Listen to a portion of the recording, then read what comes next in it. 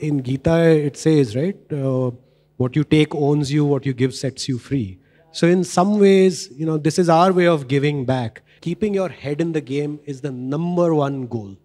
Excellence in anything is hard because, it's not easy, because to be really, really good at something, you got to focus, right? Excellence only comes with focus. Then the only reason you will succeed is if you are excellent.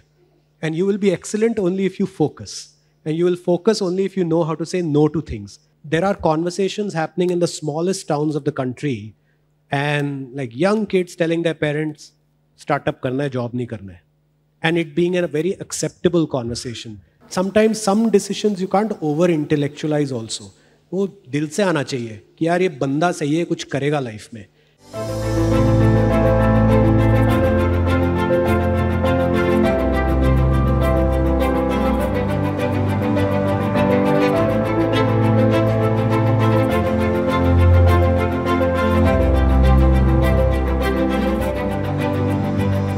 Kunal, thank you so much for coming. Thanks for having me. And I'm going to tell this to everyone here in this room that, whatever we are seeing the startup ecosystem, and hum sab itna celebrate karte hain, and we are all part of it and building it. But people who I would say are the co-builders of the story that has reached where it is and where we are.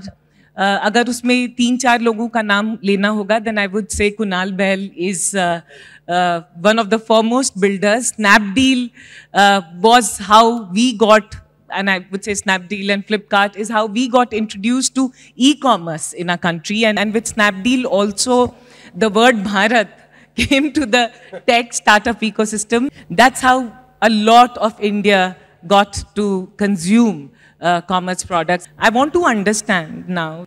Tell me what got you from an entrepreneur to investing and investing in so many startups in our country? First and foremost, before we get to me, I want to truly appreciate the role you've played in the startup ecosystem. You're actually at the center of a lot of progress and positivity for so many years. And, I study history a lot. I was thinking that the historical figure I would equate you to most is probably Valmiki, right? You are actually the Valmiki of the startup ecosystem because you're chronicling stories and characters. So I think big round of applause for Shradha. Look, we only wanted to help founders. That's how we got started. It was really happenstance. 11 years ago, Rohit and I started investing because founders started reaching out to us. When we became a little visible, अच्छे लोग लड़के कुछ काम कर रहे हैं. And when we started our company, there were 5 million internet users in India. This was 15 years ago. To now, whatever, 800-900 billion internet users. And seeing the entire arc of the evolution of the startup ecosystem, we've seen a lot of ups and downs, twists and turns in our own business, in other businesses that we are involved in or not involved in also. Raising capital, hiring the first person, hiring the 1,000th person, doing marketing campaigns, dealing with crises. And all those things, every founder goes through again and again and again and again. And we realize that, we can probably help in enabling them to not make the same mistakes that almost everyone ends up making, and at least increasing their likelihood of success. Also, we feel that this is an ecosystem that's given us everything we have. Rohit and I just showed up, right? In 2007, we finished our college, 1 year of work, and then my H-1B visa didn't come, so I got deported from the US. Chal shuru karte hain. And we had nothing when we started, right? Nothing. We just showed up and one day in a basement office started. Everything we have today, knowledge, resources, everything we got from this startup ecosystem. This is our way to give back. In Gita, it says, right, what you take owns you, what you give sets you free. So in some ways, this is our way of giving back. And obviously, we try to make it a commercially viable because nobody has infinite money. So we try to make the right investment, support the founders so that we can then reinvest everything back into this activity. Kunal, immensely proud, and I'm hoping each one of us and most of you go on to be him and do this, which is giving back and helping entrepreneurs and being in that place to be able to help entrepreneurs. But for everyone's benefit today, I want to ask you, is that what is, किसी ने कहा मैं journalist नहीं हूँ, so ये English शब्द की तरह नहीं यूज करूँगा, but very simply, what is your investing playbook? How do you choose companies, because you have such winners? Right now, I got, मतलब नाम गिरते जाते हैं, Ola, Mama Earth. I can, there's so many. Tell me, how do you pick companies? First and foremost, the same way if any of my investors went on a stage and started taking credit for everything I did, I don't want to take credit for anything that the founders did, right? It's the founders. Maybe we just took one bet very early on. After that, everything that has been done by the founders of these great businesses.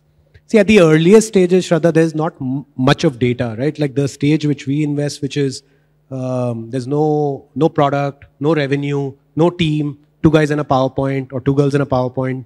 The thing we look for is there should be a singular problem statement they are very focused on solving. But then there are 3 things we would largely check for. One is quality of team, right? Like, have they shown success in anything in life, right? Like, they worked somewhere, or did they start something in college? It could be the smallest thing, but have they shown initiative to build something at any point in their lives? That is very important. Like, लोगों की आँखों में झांक के वो चमक दिखनी चाहिए कि ये कुछ करेंगे, right? The second would be just it should be a very interesting market. It should be a market with lots of problems, lots of friction, a large problem to be solved for a lot of people. And the best founders are actually great at getting investors to gaze into the crystal ball with them.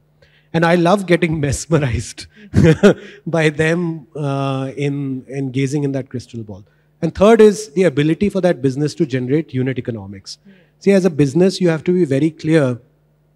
There may be profit may come much later, but at a unit level, you should make money. And we've learned these lessons the hard way ourselves, right? Because, e-commerce has not been known as, the temple of unit economics by any stretch of imagination. It's been a challenging space, to say the least. But as a business, you have to decide very early on, are you a squirrel with a tail or elephant with a trunk, right? Are you a 10% margin business or are you a 50% margin business? Many times founders will say, I'm 10% today, but I'll become 50% later. I tell them, I believe you, but then it'll be a different business. You can't be in the same business and become so dramatically different in your margin structures. So it's really just these 3 things, but in the end, I would say it's 90% the team. You've invested in more than 250 companies, no? But over 11 years, right? So I think a lot of people say it's Titan Capital. I just heard the name 2 years ago, but Rohit and I have been investing for 11 years now. So it's been a long time. I think 250 companies over 11 years is okay. Now that you are here, for the benefit of everyone, because a lot of companies would be looking at raising capital or raising their first round of investment, if they had to meet you or interact with you, anything else that you would say that they should pick up? Like, what is our decision-making framework, right? When we meet a founder, I think maybe there's some cues that founders can take from that. Firstly, we are very fast, right? Like, we don't do brain damage. So founders, when they come meet us, they know ye log ek meeting mein bata denge. They're not going to get us to keep running through hoops again and again. But we have a strong bias for investing behind category-creating companies. Companies that everyone says, ye nahi chalega, this will not work. We are naturally gravitated towards those. Like all the companies you mentioned, at the time when we invested, they seem like small niche businesses that would never go beyond maybe 1/100th of the scale or 1,000th of the scale they today are at. So for us, just taking what people call contrarian bets, we don't think they're contrarian bets. We think we get excited by someone solving for a problem statement that nobody else has solved till now, however challenging it may seem. Also, we show up with no biases. We have no, people ask me, sometimes I meet our fellow ecosystem friends and ask me, so what are the themes you're excited by? I was like, I have no theme. I have no bias. I have no understanding about anything. I just meet the founder. I ask them, aap kya karte ho? What do you do? Let's talk about that. Let's have an interesting conversation about that. And that's it. Like it could be, we've invested in insect farms also, right? Because we thought that was a fantastic business that needs to be built. And that founder was so passionate about building an insect farm. We said we should do that, right? Or a company that helped people who stammer solve their stammering. We thought this is a great problem. There are tens of millions of people who stammer and there's no good way of solving for that. For us, it's just showing up with no preconceived notion, no bias is very critical. And then once you've invested, just be available, be helpful. You know, we tell founders that, look, if things are going well, it's fine. Everyone, you can update everyone, send us a BCC email. But when shit hits the fan, when things are really bad, call us first. Because we've seen so many crises, right? Ourselves as founders, as well as in other businesses we may be involved in, that chances are we've seen your crisis before. Or at least we can help you think through a framework of solving for it. You know, coming to, we've used this word quite a lot. And we've been listening to this funding winter. And when you're starting up, when you're bootstrapped, when you're just, you know, building your business, this time looks like a very difficult time. And I'm asking you because last 10 years, more or less, the Indian startup ecosystem has seen so much of capital. And I was looking at the number 2021. Some $30 billion was invested only in the VC, not even private equity. Later, kuch 80 billion was there. So we've seen so much of capital year on year come. And suddenly, it's a barren land. From fertile land, it's a barren land. And you know, we were discussing and you used a very interesting word, which is homogeneous pain. That pain unicorns ko bhi hai, bahut zyada. And now pain is across Series A, B, early stage. Everyone is experiencing that because there is this kind of it's tough. And sometimes people are saying, though, this next quarter is going to be tougher. I want to understand from you in this kind of scenario. And I'm asking you because I feel you are one of the best people to answer this because you've seen all kinds of summers and winters that the Indian startup ecosystem has produced in the last 10 years. What do you want to say? Because सुन के बहुत सुन रहे हैं, अब करें क्या? See, मुझे सबसे पहले लगता है it's important to not lose hope. Right? Just crisis is upon us. Let's say if for a business, first acknowledge the fact a crisis is upon me now. There's no escaping it. I can't sleep it away. I can't sleep for 2 nights and it will just vanish. It will be there. So, but it is also very important for founders to know that it is super critical to keep your head in the game. The tech world is so dynamic. It changes. It's not constant. The frothy times are not constant. The barren times are not constant. Keeping your head in the game is the #1 goal.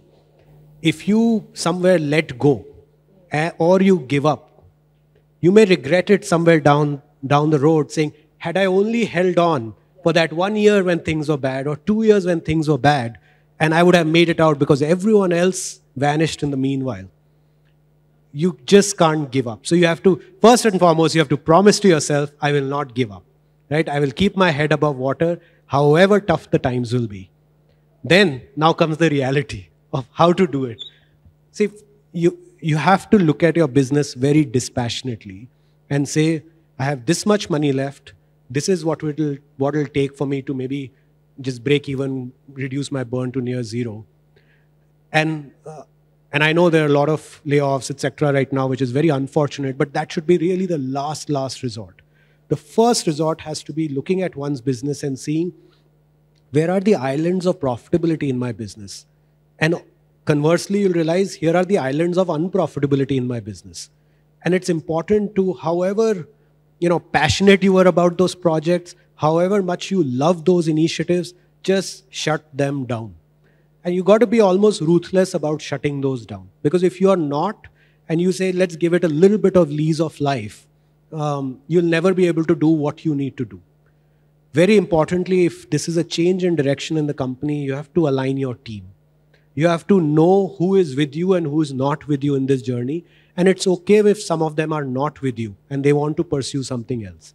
It's okay. It happens. It's very human. There's no bad blood in that. You have to align your investors. You have to align your board members. You have to make sure that everyone is with you. Nobody feels, घर पे बैठे बैठे आपने कुछ अपनी तरकीब बना ली, खुद ही सोच लिया, and you've just gone on a different route. Take everyone with you.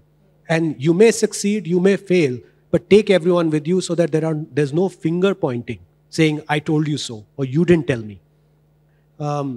Finally, super important to constantly communicate. Communicate with your team. I think in the toughest moments, the thing that gets companies out is not the founders, it's not the CEO, it's the team. And if you don't tell the team what's wrong, what we need to do, the difficult choices we need to make, how will they actually act on it? How will they start applying their minds? How will they galvanize with each other to say, guys, crisis is upon us, but we will all solve it together. And that you can only do if you communicate transparently with them, fearlessly, saying, it's okay, we are in a tough spot, but we will have the courage to continue, and we will come out of this together. And before you know, just you put one foot ahead of the other. Before you know, slowly, you come out of the trough, and you realize, wow, summer's here again. Kunal, when you were saying this, I just had a question that as a founder, as an entrepreneur, you're supposed to be the problem solver, right? You're supposed to be the person in charge, in control, and you need to have answers. You know, there are certain expectations because you're working with a team which is expecting that you will be able to deliver. And that's why you are the CEO, or that's why you're the entrepreneur, that's why you're the founder. In that kind of scenario, sometimes I've seen founders, and myself included, that, you know, you don't want to come across as मैं पागल हो रहा हूँ या हो रही हूँ और मेरी लगी हुई है और I'm under depression, right? And when you're going through that stress, how do you actually, like, how much of vulnerability, how much of openness you can show that, listen, I messed up or I don't know? See, it's not the time for blame game, right? I think a lot of focus goes in saying who is accountable. Yeah. Doesn't matter now. Yeah. How is that going to change the fate? Yeah. The only thing that matters is we acknowledge there is a problem, we come up with a plan together that everyone believes in, and we just keep our heads down and execute on that plan. That's the only thing that matters now. And I think if, as a founder or a CEO, you're just very transparent with, this is what we need to do, we all know who needs to do what, let's go. And be very missionary about that, as compared to just reminiscing about the good times and kya the hum, ab kya reh gaye. Doesn't matter. Nobody cares. Yeah. Only thing that matters is, are you going to be able to keep your head above water? Are you going to be going to be able to come out of this crisis or not? That's the only thing that matters. You have to grow a very thick skin, right? Because there'll be so much noise. You will have competitors who will be saying, oh, that company is gone, it's finished. Look, we are doing so well. They'll be creating noise. But how do you know? Maybe it's a way for them to conceal their own problems. Yeah. Right? Just focus on oneself. Just internally, and be very passionate about the plan that you've made to come out of the crisis you're in. And just have blinders on to everything else. Only with focus will you be able to come out of that. What, मतलब हम बहुत loosely use करते हैं resilient. But आज अगर मुझे कुणाल बैल से पूछने की 12, 13, 14 साल में वो क्या है resilience? मुझे खुद भी नहीं पता है. I think I wish I knew the answer. By the way, you're very kind. I don't think of myself as a resilient person. Like, nobody wakes up and says, gosh, I'm so resilient. Right? Like, that's not like, I know some people look at themselves in the mirror and say, gosh, I'm so good looking. Right? But like, I don't think you wake up in the morning and say, gosh, I'm so resilient. I think Rohit and I have a manufacturing defect, which is we just don't understand failure. Failure has never been an option for us. When we were working out of a basement of a lawyer's house in Delhi's furniture market, Kirti Nagar, we tried 5 different businesses. Nothing worked. But you just say, okay, yeah, this one didn't work. I think let's sleep over it. Let's start afresh tomorrow. It wasn't that, okay, let's start job hunting. So we've always had this mindset of failure is not an option. We'll always find a solution. Right? Some deep intrinsic belief that there is always a solution. It may be a suboptimal one. It may not be a solution to greatness, but there will be a solution. And I keep coming back to important to just keep your head above water, right? Never let your head go below water. I mean, like, we are here today, right? The reason we are here today is because we never gave up. When you're at the bottom of the abyss, Shradha, you always feel it's time to give up. Yeah. But that courage to continue when you're at the bottom of the abyss, if you can find that little bit of courage at that point in time, most people, 99 out of 100 people don't have it at that point in time, because all is lost. Everyone around you is telling you all is lost. Yeah. And at that point in time, if you muster that little bit of courage and start coming out of it, as I said, things are much better. You know, all of us as entrepreneurs can understand what you are saying, and I hope all of us have that courage. First of all, I hope we all will actually experience pain at some point or the other, and I hope all of us have the pain to carry it through, and thank you, because you've shown it that one can. That brings me to this question, Kunal, that in India, we've seen venture capital ecosystem, all of us have experienced it in the last 10. We have some very remarkable VCs in this country. But there is always this debate that VCs have not taken the kind of risks जो venture capital में होना चाहिए. And that's why I somehow feel that, you know, like US has operator turned investors, and you are an operator, entrepreneur turned investor. Why do you, if we have to make a case that we need that more in our country, more investors like you, first, do you think that logic holds true? And if it is, then why do we need more? Look, in the US, we all know, right? Eventually, most of the VC firms are also manned by former operators. That doesn't mean you have to be an operator to be a good investor. There are enough examples, like most of the original folks at, for instance, Sequoia, none of them were operators, right? Like Don Valentine and Mike Moritz, and none of them were operators. And they're all fantastic investors. Even the current VC firms are manned by people who may or may not be operators, and many of them are fantastic investors. That said, you know, operators do bring a few things, like at least how I think about it. One is they bring the operator mindset. See, operator mindset is a very different mindset. It's a nuts and bolts mindset. It's about no job is beneath me, right? I'm happy. I can easily do these altitude shifts to help the founder, right? That I can help you with the fundraise, but I can also help you if you're thinking through why the CAC has gone up last month, right? So that's sort of the operator mindset, right? Just being able to zoom in, zoom out very quickly, because you do that every day in your business. The second thing is just long-term orientation. I think operators tend to have incredible long-term orientation because businesses take a long time to build. Third would be ecosystem. Like at least in our case, we're not a fund, right? Because we are investing only our capital. So we don't have any external capital that we are investing. But we've built what we call a great ecosystem, where we have about 500-600 founders in our ecosystem, and they help each other. If someone's looking for a great UX design agency, I may not know, but some founder in the ecosystem will know, hey, I use this guy, this is fantastic. Right? So that your time to market comes down. So that's what operators are able to build, like ecosystem of founders. And finally, I would say a founder empathy that they have, because operators, they've gone through, like we were talking about, a lot of issues of their own through their journey. So they bring a lot of founder empathy to the equation. So I would say it's some of these things that make operator investors very sort of sought after, even in the US, even here. And I feel that we need a lot more of them. Like we may have been one of the early crops. We need many, many more. And we will have many, many more. There's no doubt in my mind. Yeah, and you know, I'm sure today in this audience, many would go on to become operator, hopefully operator turned investors. India needs it. One more conversation I wanted to bring here is that profitability versus growth.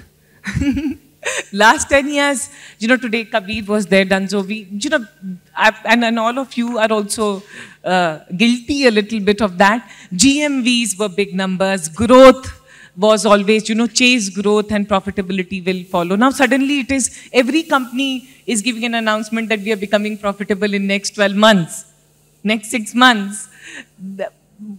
Where is the balance? See, by the way, I don't think any company has ever said that they don't want to be profitable. So I feel we give founders too hard a time also sometimes. I have never met a single founder who said, I don't want to ever be profitable.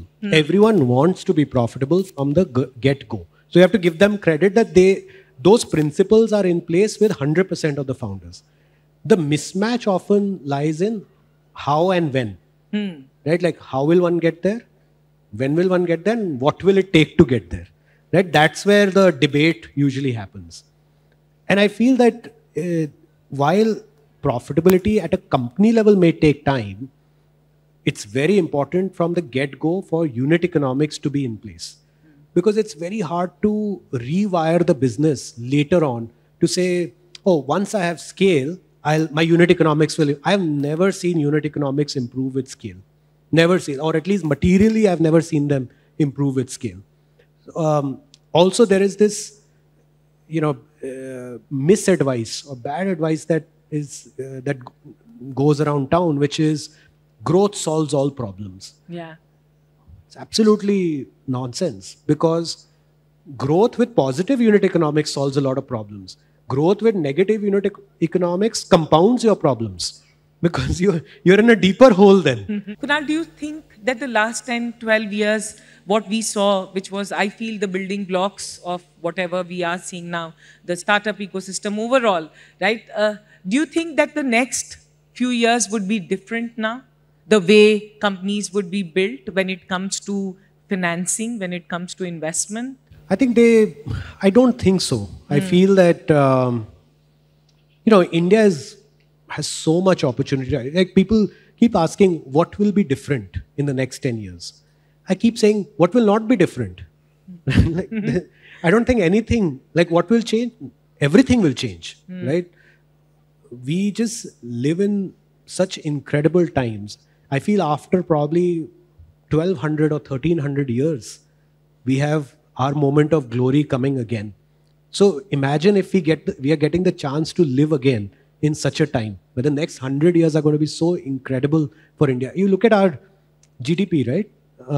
It took us 31 years for the last 3 trillion of GDP. It will take us 7 years for the next 3 trillion. We are living in such a time in this country. I mean, we should be really happy. So I'm totally optimistic about the future, about the startup ecosystem. Also, domestic capital has gotten activated. Digitization has gotten activated. The smartest students out of the best colleges or any college in our country are doing what now? Yeah. They're starting up. That's a sign of the times to come. Right? So I'm actually quite optimistic. I feel capital is just an ingredient. At the end of the day, it boils down to, do we have a broader enabling environment, which we do? And do we have the key ingredient, which is talent, which also we do? Yeah. So I think capital will come and go. There'll be fits and starts.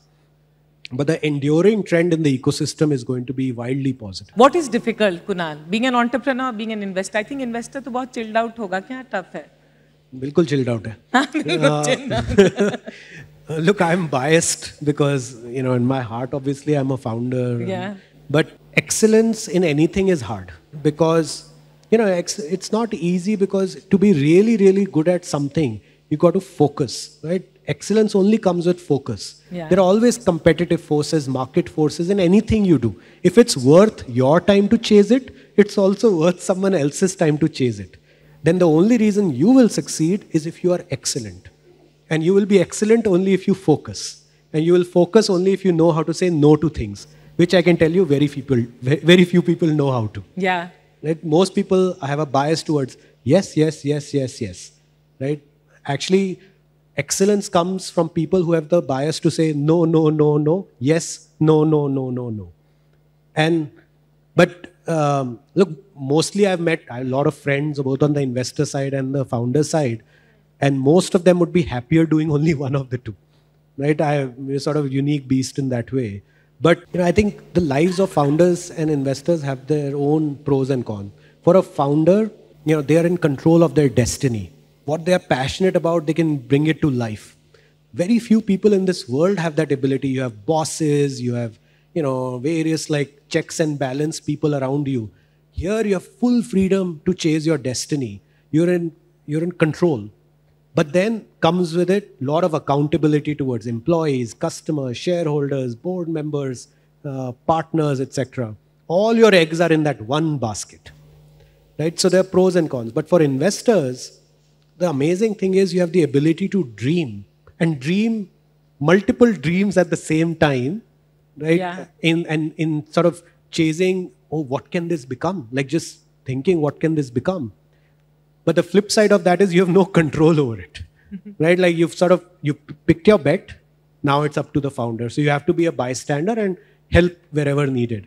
So I think there are pros and cons in both. There is no like one is better, but I obviously have a bias. Most VCs I've met in the last 10 years, they always say we invest in good teams. We invest in good founders. And one investor, I have to tell you guys a joke also. So I was interviewing a VC, very amazing guy. And I thought, oh, we become friends. And I said, what kind of companies? He said, only one thing we optimize for. The founder has to be very good. The founder, we can see through the founder. And after the interview, I said, listen, I won't name him. I said, what do you think of me as a founder? He said, Shradha, you are brilliant. I said, will you invest in me? And then he said, So, तब से मुझे बहुत shock में रहती हूँ when people say that I invest in good founders, and as founders we get confused. What does that mean? Because we are mostly good people building our dreams. I think the answer is as complex and nuanced as saying what makes a good person. Yeah, okay. Right? Because to be a good founder, you don't have to be the most intelligent. You don't have to be the most hardworking. I mean, you have to be intelligent and hardworking. We don't have to be so over-indexed on one thing. But you actually have to be a good person. Because in the end, your journey is going to be shaped not by you or your brilliance or your work ethic alone. It's going to be shaped by all the people you're able to inspire, to bring on board your journey, your vision, right? Yeah. Your passion, and invigorate them to work on that. It was not their vision. It was not their passion. And they will only want to work with a good person in an ecosystem where we know it's a revolving door every 12, 18 months. Because we spend so much time screening for culture, right? So at the end of the day, there are obviously a few key attributes that if one were to think through. One, I feel just a single-minded focus on a singular problem and having deep obsession and passion for it. I think that's a sign of a, good founder likely. Because, if you're very distracted, keep changing track often, it'll be very hard to the earlier point of being excellent at it, right? Yeah. Literally having excellence. The ability to inspire people is so important. Can you stand in front of 100 people, when you have 100 people, and tell them bad news? Or why last month was so tough? Why you lost your largest customer? Why the deal investment that was about to happen didn't happen? Why you have 6 months of money left? Yeah. Right? And what is your plan to solve for it? And whether they'll believe you or not. Right? And that belief and that trust has to be earned with your team over a period of time. You've got to have that humility that you have to invest yourself physically and emotionally with your team for them to truly trust you when that time comes. The resilience we talked about, super important. There's no straight line journey, right? Like when you zoom out, everything looks, oh wow, starting point, end point, amazing, right? But it wasn't like this, right? It was this. And having that resilience to just stay the course. And finally, like versatility. There's a fine line between passion and purpose and stubbornness. The ability to have the intellectual honesty and say, now I've heard enough evidence, I think I want to change my mind. There's no shame in that. Yeah. Right? We've changed our mind many times. And maybe it doesn't work out when you change your mind, but should be open-minded to change it. Not every day, hopefully. Yeah. But there comes a point where you've seen enough non-conforming evidence to your original views, where you have to say, I need to change my view now. Yeah. Right? And that requires tremendous intellectual humility. But all good founders have great humility. They're good people. They're able to inspire other people. And they're very single-minded in their focus. Now we'll open this. Yeah, hey Kunal. So my question would be like, when we talk about Atmanirbhar Bharat in all the other frames, we are progressing very much. But when it comes to private equity or maybe funds adequacy in startup ecosystem, why is it like India is only having their own 80% or 85% funds, and most of the other funds are, reverse, like 12% to 15% are coming from India, and rest of the other funds are coming from outside India, where wealth creation is happening outside. So what do you think is stopping us being a capital adequate? While historically that is true, I think the future will be very different. I feel this is India's time has come, and most importantly, us Indians have realized that India's time has come. And it is this moment where you're seeing domestic capital. I think we should clap for our country. And that's why you're seeing early signs of domestic capital finally getting activated. We are not foreign investors, right? Everything Rohit and I have ever earned, we have put back into other startups, right? And everything we've ever earned from investing in those startups, we've again put back in the next cohort of startups. And I know we are not alone. I know there are others like us, and there'll be many, many more like us. And I don't think we appreciate enough. And this, I'm not pandering to any constituency here, but I don't think we truly appreciate enough how much of a role the evangelizing by the government for startups has helped that sentiment. Where now there are conversations happening in the smallest towns of the country, and like young kids telling their parents, startup karna hai, job nahi karna hai. And it being a very acceptable conversation. I remember with my parents, when I was in 10th and we had to decide whether I had to do commerce or science, there was like a big debate. I said I wanted to do commerce, and my parents said, nahi, science hi karoge, engineer ko hi job milta hai. But now the conversation is job or startup. And parents are okay with startup. So everyone, like when you imagine you're a parent, you're saying, my kid is doing a startup, let me invest maybe in a fund that actually supports startups, which is a domestic VC fund.